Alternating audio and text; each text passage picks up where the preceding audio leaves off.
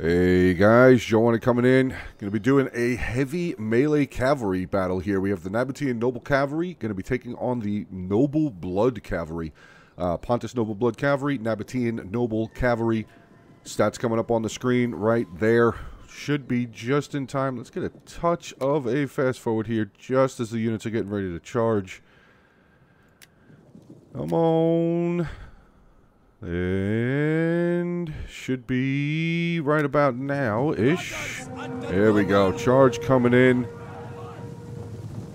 Captains of both units charging in immediately, and bang. All right, let's see what they lose on the charge. Nobody losing anything on the charge. That's actually really impressive. Noble Blood Cavalry for Pontus seem to be being chipped down, though. Nabataean Noble Cavalry finally losing their first man, though. Pretty brutal fighting going on, I would imagine, though.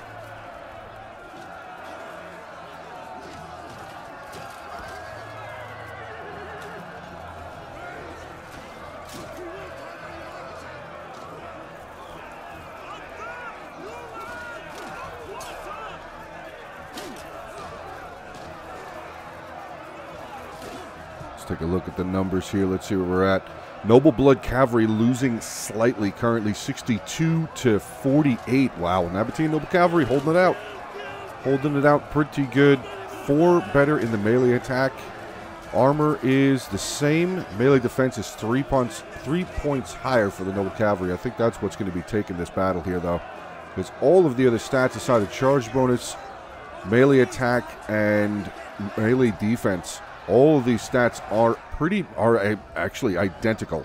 So very close battle there as far as skills-wise, as far as numbers-wise, but does look like the Nabataean Noble Cavalry will be pulling this battle away here. Final 21 men left in the Noble Blood Cavalry unit there for Pontus, but there you go. Nabataean Noble Cavalry only losing 30 men total. Close defeat. Look at that.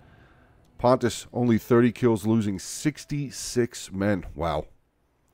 All right, well, there you go. Nabataean Noble Cavalry taking on the Pontus Noble Blood Cavalry. Stats stay right there. Video speaks for itself. Hopefully you guys enjoyed. Make sure to like the video, share the video around. Comment down below. Let me know what you guys thought. And, of course, subscribe to the channel if you are new. Thank you very much. Have a good rest of your day. Stay safe. And, as always, until the next one.